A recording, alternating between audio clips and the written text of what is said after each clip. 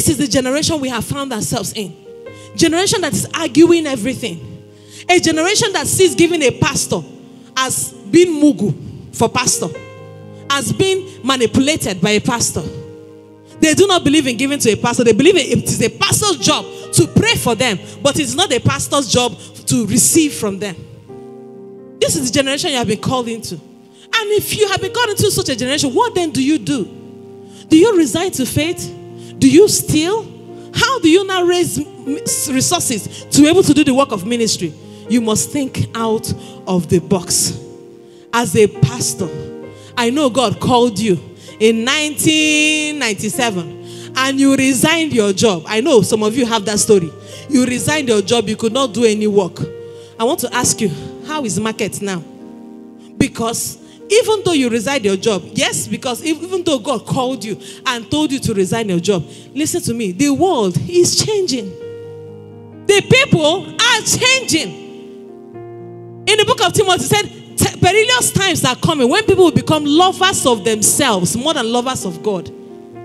So they don't love God. How would they love you?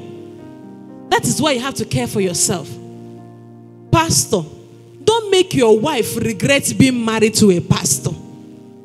Pastor, don't make your children regret. Tell themselves that if I ever come to this world again, I will never be a child of a pastor. Don't make your children regret church ministry. In fact, reject church ministry because of the sufferings they have seen you go through. Every day you are explaining to them why they have to eat soup without meat, why they have to eat their rice with palm oil, because you are a pastor. They will ask you, Papa, did we ask you to become pastor? What is our suffering in this? If you know that this is the kind of life you can afford, why did you bring us to suffer like this? Don't make your children regret and reject the call of God upon their lives simply because of the kind of suffering that they saw you go through. Ministry finance is good, though, but personal finance is important. If you have personal finance as a pastor, there are some insults members will not give you. There are some members that want to correct what you are preaching. They want to tell you the topic to preach. They want to organize your preaching for you so that it will not be very offensive.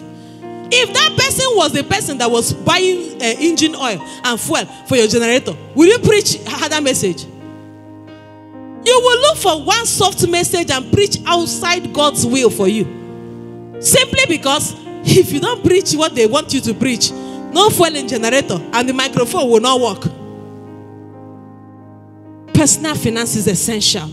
That is why we encourage pastors to engage in multiple streams of income. As a pastor, it is not every business you can do.